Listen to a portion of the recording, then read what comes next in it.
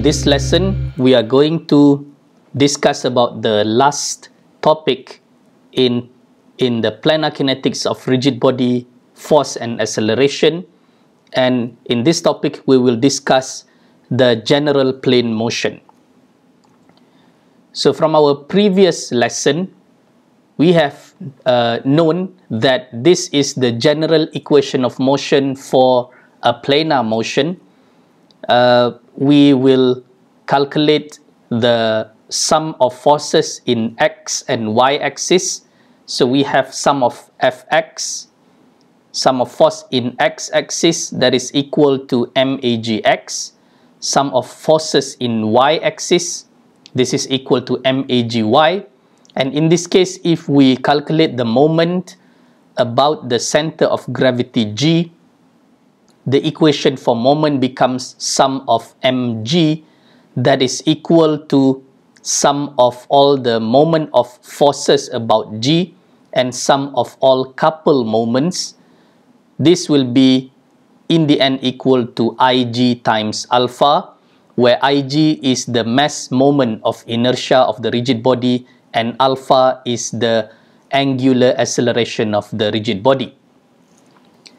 In the case, if we calculate the moment about other points other than the center of gravity, let's say we take point P here and calculate the moment about point P. Now the moment equation becomes sum of moment about point P. This will be equal to the moment of forces about point P plus the sum of moments, and this will be equal to sum of kinetic moment about point P. We have discussed this in the class already. So sum of kinetic moments about point P is basically calculating the moment by referring to the kinetic diagram. So in this case, in the kinetic diagram, we have three arrows. So we have the magx and magy. So we have to calculate the moment of magx with respect to point P. So magx has a distance of dy, and if we take counterclockwise as positive in this case, so magx going to point P will be counterclockwise. So magx going to point P will be counterclockwise in this direction. So that's why this is positive. And magy with a distance of dx going to point P will be in clockwise direction. So this will be negative. And we have ig alpha in counterclockwise, so this will also be positive. Therefore, for kinetic moment about point P, we have magx dy positive, magy dx negative, plus ig alpha. This is the case if we calculate the moment about point P. Now let's take a look at a case of a wheel translating on the ground. In this case, it has an angular acceleration alpha, and there is a force applied at the center of gravity to the left. And in the case of a wheel rotating like this, we have already learned in planar kinematics that this contact point down here, the contact point between the wheel and the surface and the ground, is the location of IC. So basically at this location, the velocity v is equal to 0. That is why this is the location of IC, the instantaneous center of zero velocity. So in this case, we are going to calculate the sum of forces in normal and tangential axis, which we have learned in previous topic, rotation. So Fn, sum of Fn is equal to m omega square r, and sum of Ft in tangential axis is equal to m alpha r, and sum of moment about IC is indeed equal to IIC alpha, and this is pretty much similar to sum of moment about point O in rotation. Remember, because in a general plane motion, the location of IC is is as if the rigid body is making a pure rotation about this point at this particular moment. So in a wheel problem, there is a problem called frictional rolling problem.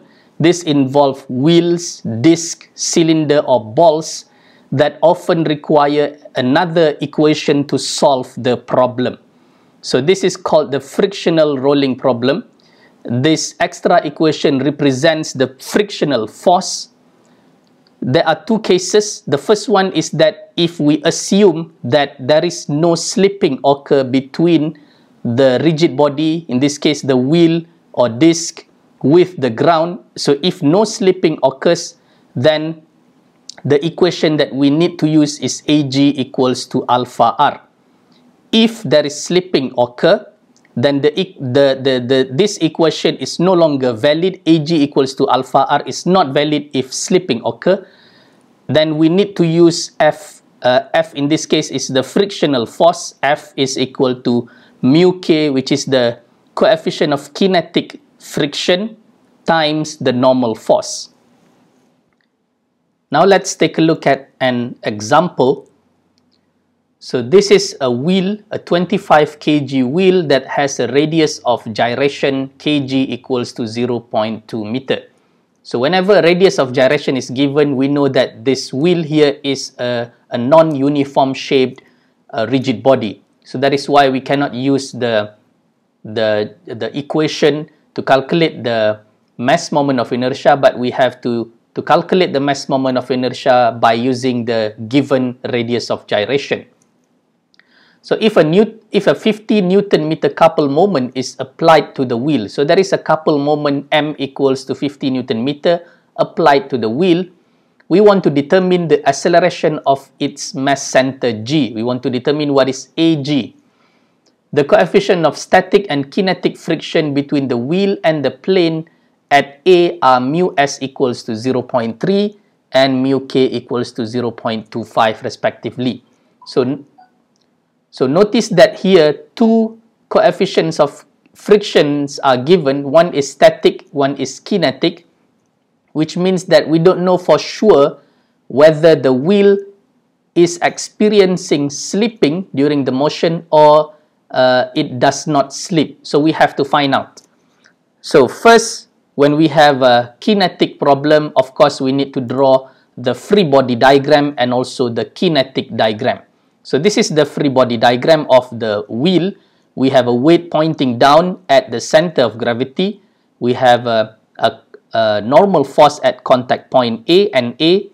And since the wheel is rotating in clockwise direction, therefore the friction force will be opposing the clockwise rotation. So it will be pointing to the right in the same direction as the motion of the wheel. So this will be FR pointing to the right. And then we have another couple moment here. So this completes the free body diagram of the wheel. Now the kinetic diagram, we know that the wheel is not going to move up and down. So there is no motion in y-axis. We just have MAGX. The point G is traveling to the right. And also the wheel is experiencing rotation. So we have IG alpha as well. So there are only two arrows on the kinetic diagram. Next, what we need to do is, since we have IG involved here, we need to calculate the mass moment of inertia. So in this case, because we know that this is a non-uniform, non-homogeneous rigid body, so we have to calculate IG by using the equation mass multiplied with the radius of gyration squared. So mk squared, we have 25 kg mass multiplied with 0.2 square, we have 1 kg meter square for the mass moment of inertia. Next, we can just calculate the sum of forces in x-axis, that is equal to MAGX. So we take a look at the free body diagram. There is only one force in x-axis, that is FR. So we have FR equals to, in the kinetic diagram, there is only one arrow in x-axis, so this will be equal to MAGX. Or we can rewrite this as Fr equals to 25 AGX. So we don't know what is the value of Fr. We don't know what is the value of AGX. So this will be our first equation.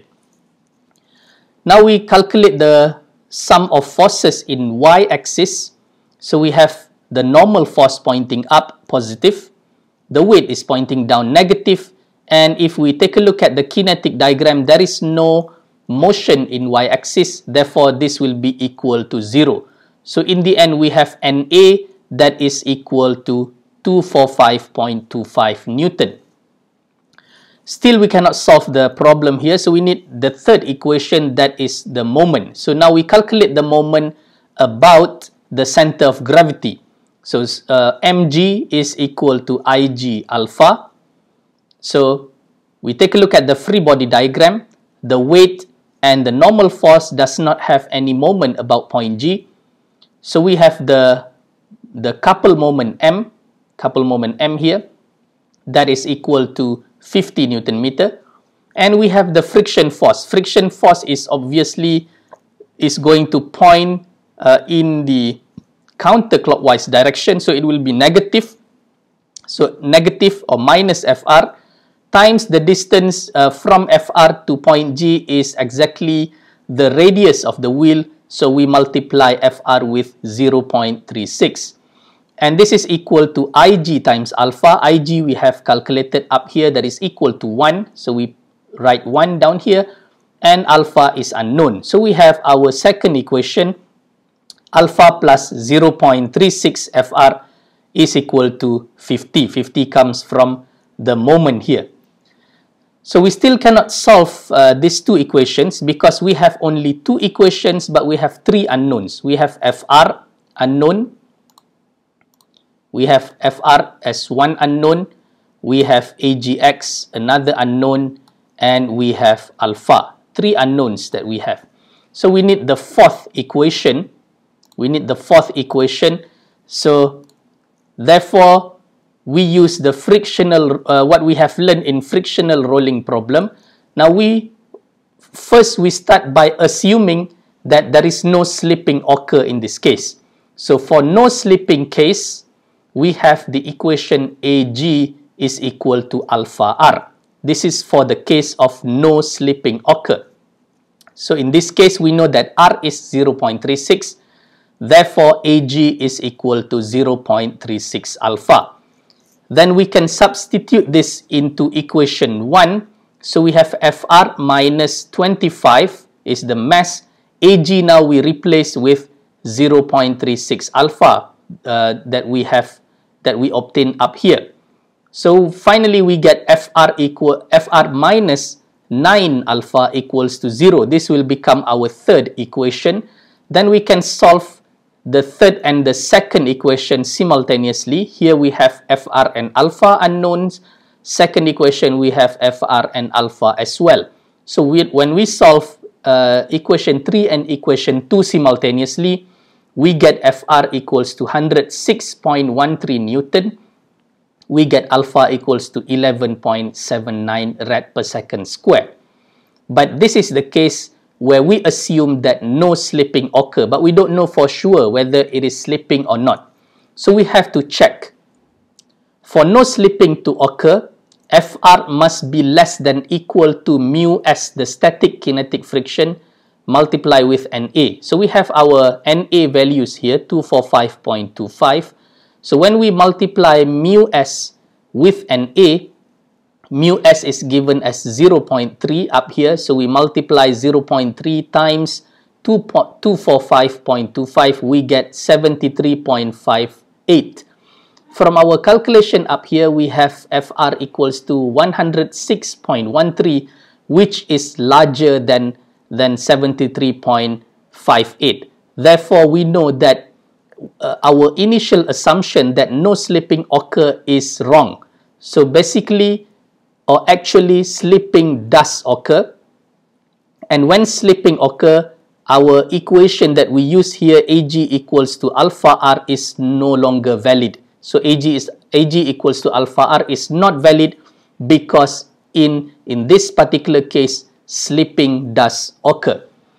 And therefore, we need to use another equation. Since slipping occur, we know from our previous slide that we need to use the equation Fr equals to mu k times Na. Now we have to use the coefficient of kinetic friction because slipping occur. So coefficient of static friction cannot be used. We have to use the coefficient of kinetic friction.